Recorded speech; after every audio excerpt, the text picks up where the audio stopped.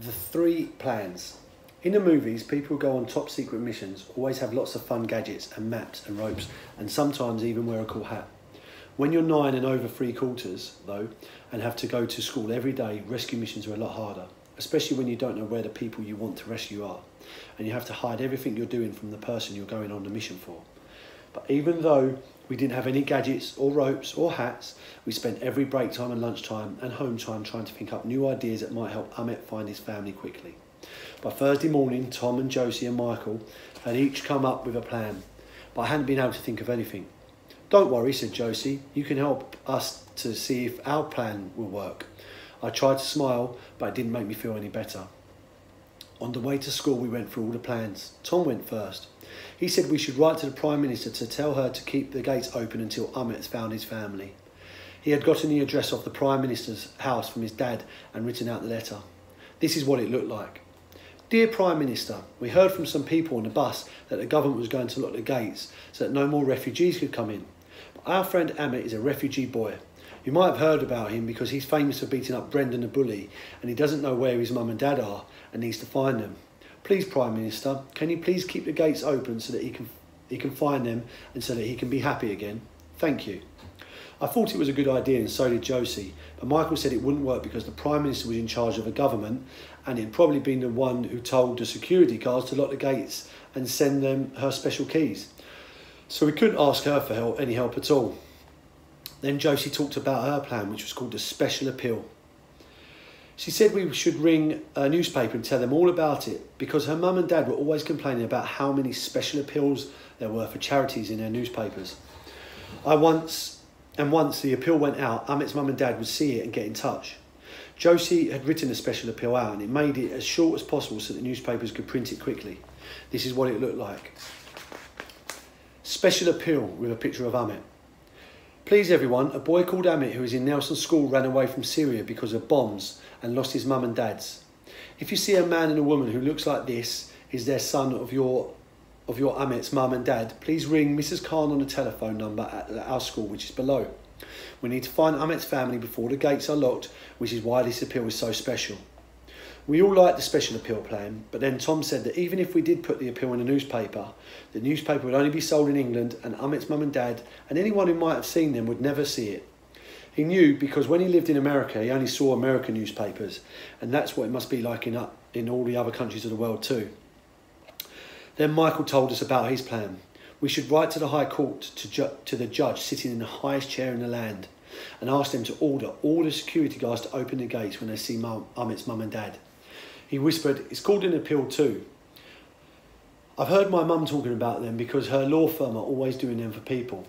I'd ask her to help Amit, but she's always complaining about how much work she has to do and she charges hundreds of pounds per hour." "But we can't afford that," cried Tom.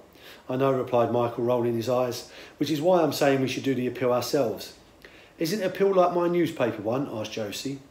"Sort of, except it's for a judge. All we need to do is find out who the highest judge in the land is and write to them," replied Michael. "We could even send them your appeal," he said, giving Josie a nudge on the arm. "We'd only need to change it a little bit. Mum's always saying that judges have nothing better to do than to read appeals all the time." We were excited about this idea the most, and as no one could think of anything that might be wrong with it, we decided to go to the school library at home time to find out the name of the highest judge in the land.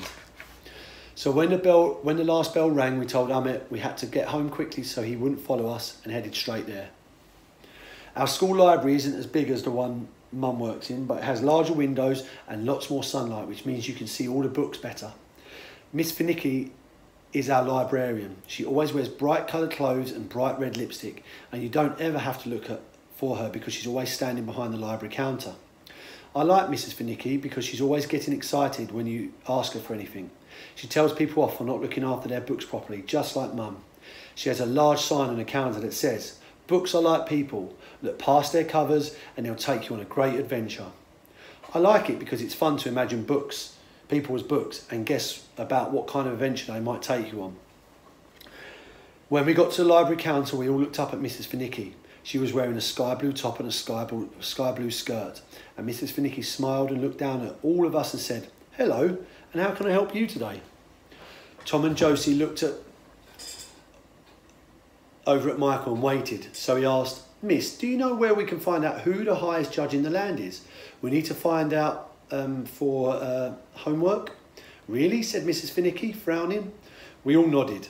Mrs. Finicky scratched her chin. I think we'll have to look online for that, she said, as she started typing it into her computer. We nodded and waited excitedly for an answer as Mrs. Finicky narrowed her eyes and looked at the screen. After a few seconds, she said, "Here we go. Right. Was it the name of a Lord Chief Justice you were after, or the High Court Judge for the Family Division?" We all looked at each other, and then Michael said, "Family Division, please." Mrs. Finicky wrote the name out on a piece of paper. When she gave it to Michael, we all looked over his shoulder and it read, "HC Family Division, Dame Leslie Williamson." "Anything else?" asked Mrs. Finicky.